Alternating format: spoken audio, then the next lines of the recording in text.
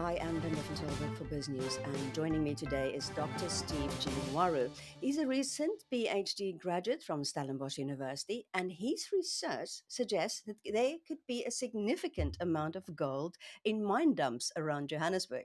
Hi, Steve, and thank you for joining us. Thank you for having me. It's a pleasure to be here. Well, could you share the main findings of your research with us, please? Yes. First, I'll just like to give a bit of background with what mine tailings are. So, the Witwatersrand is one of the largest gold deposits that have ever been discovered. This was discovered in the 1800s, and they've been mining this for over a century. They've mined about 53,000 tons of gold from this deposit, and this has accumulated over 6 billion tons of mining waste from this. So, what the Witwatersrand gold, how it's extracted is using a traditional gold extraction process called cyanidation, using the chemical cyanide, which dissolves gold, which can then be recovered later. So this process has been happening for over a century and has accumulated these tailings dumps or these mine waste in and around the Witwatersrand mining region. However, now they have been trying to reprocess these mining dumps, and they're using the same methodology or the same method of cyanidation, trying to dissolve the gold that is left over. However, they're getting a 30% recovery of this from these tailings dumps. So my job was to find out why there is 70% that is still not being recovered by cyanide. And what we discovered here at Stellenbosch University was that this gold is hosted within the mineral pyrite. For layman's terms, that's fool's gold.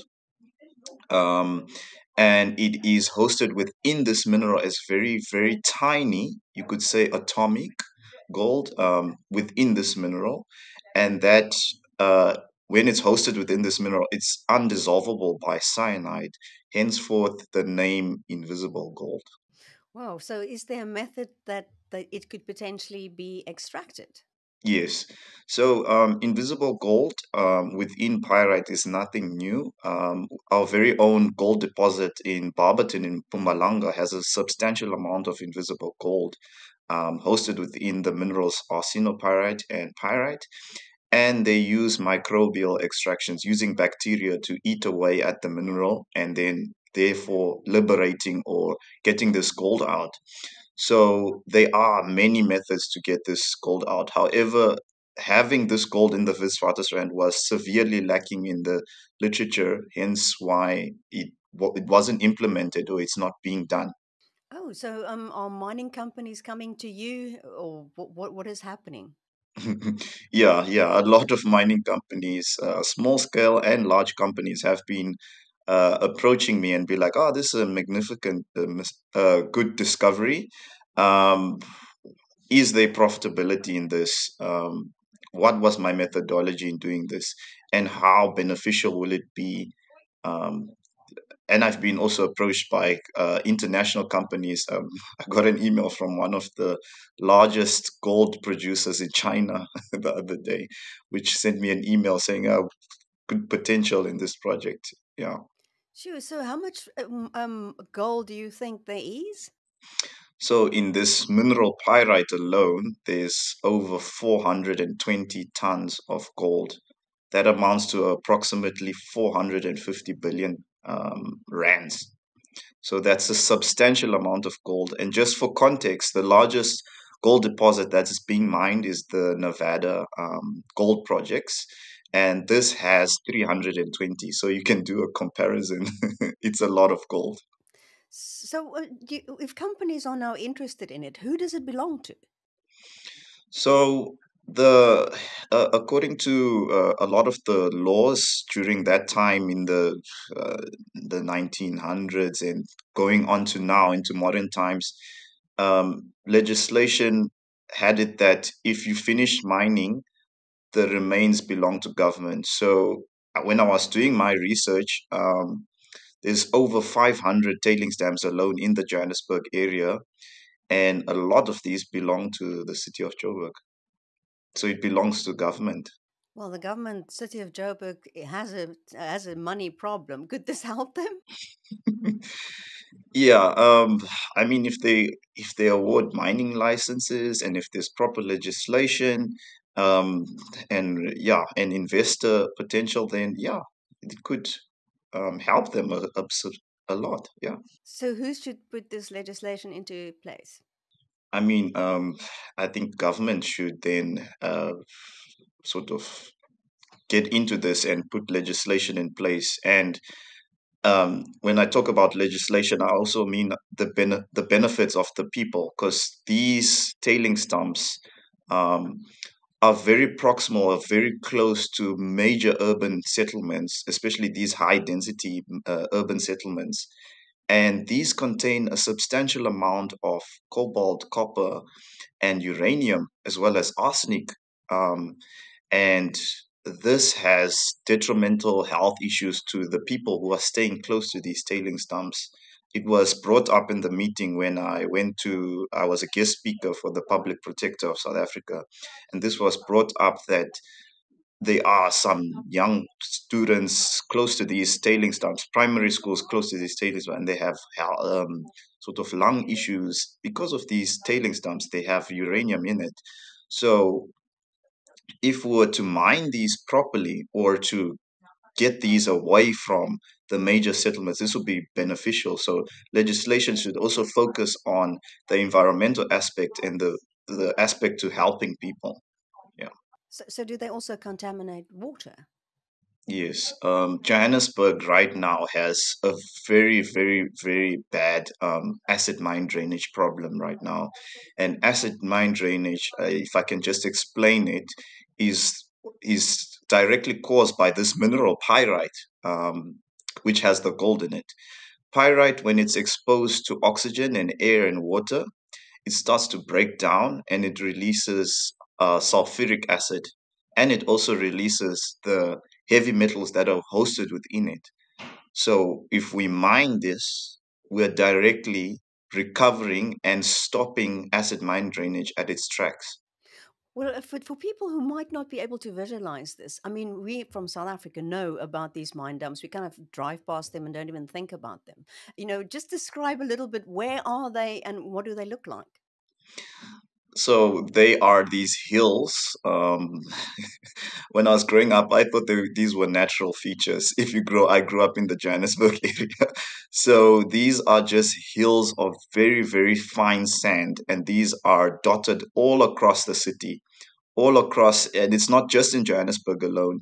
There is tailing dams in the town of Evander, Klerksdorp, Carltonville. They are all across this mining region. The Witwatersrand is very vast. So even in the Valcom area, which is in Free State, there are tailing stumps. It's just these massive, about 10 to 20-meter tall, very fine grained sand dunes, or they look like sand dunes, basically. So, Steve, do you foresee an invisible gold rush? Because we're already in South Africa. We're attracting, these illegal miners from the surrounding countries. Do you think people, when this is known and people realize more what could be in there, that people would start coming to South Africa to try to mine that? So I just want to, yes, I'll just like to tell the difference between what is the tailing stumps and what the illegal miners, i.e., the Zamazamas, are after. So what the Zamazamas are after are what is in the mine shafts, what is underground. So a lot of mining companies have abandoned these mines because the gold deposit has matured, it's finished, but there is these leftover very tiny pieces of gold that are still left over. That is what they are targeting. They are targeting native gold. Whereas in the tailings, it is very fine dust, and it's within a mineral, the mineral pyrite. So if it's called, what we say in metallurgical sense is that it is low grade, meaning the gold concentration is low, but high tonnage, which means that in order to get a substantial amount of gold, you need to process this at a very high tonnage.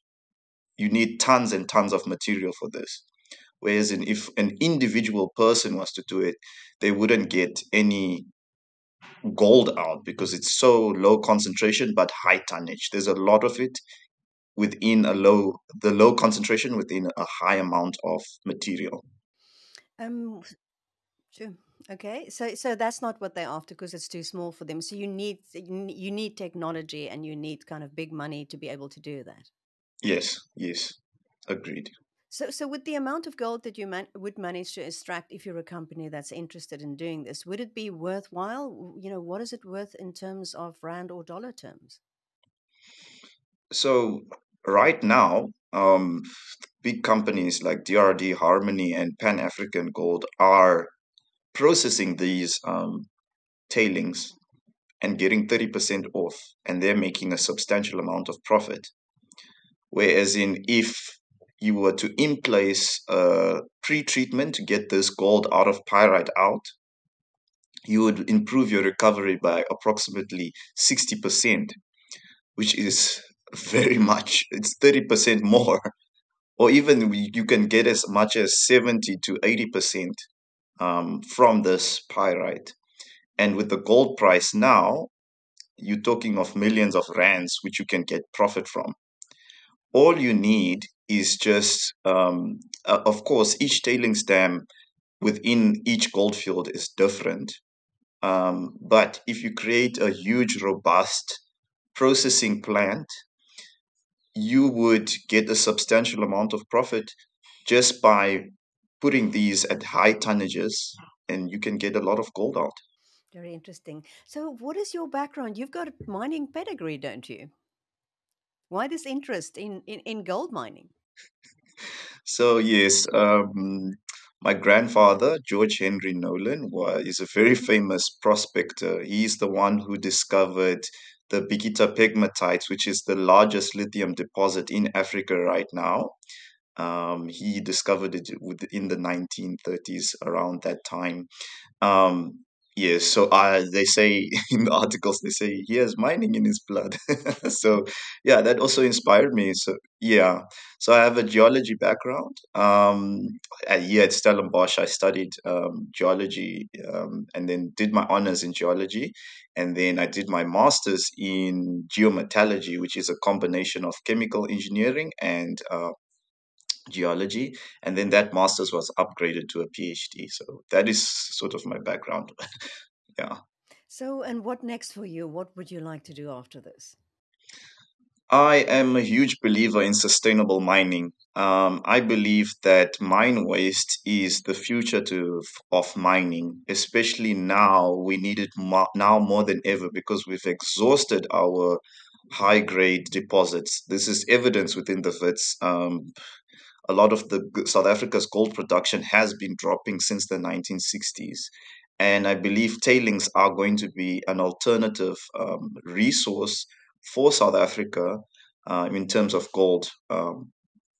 And I also want to work with mine waste from different deposits for the energy green transition. As you know, we are in an age where we are trying to decrease our carbon footprint. And the only way to do this is using changing how our electricity production. But this requires a substantial amount of metals. And I believe that tailings, as I said before, the Wits has a lot of cobalt, copper, nickel. These are transitional metals that are required for green energy. So this can also be an opportunity to have sweetener metals, getting gold out as well as acquiring these metals which are deleterious or bad for the environment, but also good for the energy green transition. And would you like to study it further or go and work in the mining industry, stay to South Africa, move some of the other big, um, countries like Australia, Canada that also have these kind of mines? Yes, I'm a big fan of Africa, very much a proud African. But I would love to venture off. Europe, Canada, Australia have are very technologically advanced in terms of extraction of these metals and extraction in a metallurgical sense. So I would like to broaden my horizon in terms of knowledge. And if the opportunity presents itself, go overseas, acquire this knowledge, and come back. And it's for the benefit of the African economy and the African people. Thanks so much for speaking us, Steve Chingwaru. Thanks for speaking to us. Thank you so much for having me.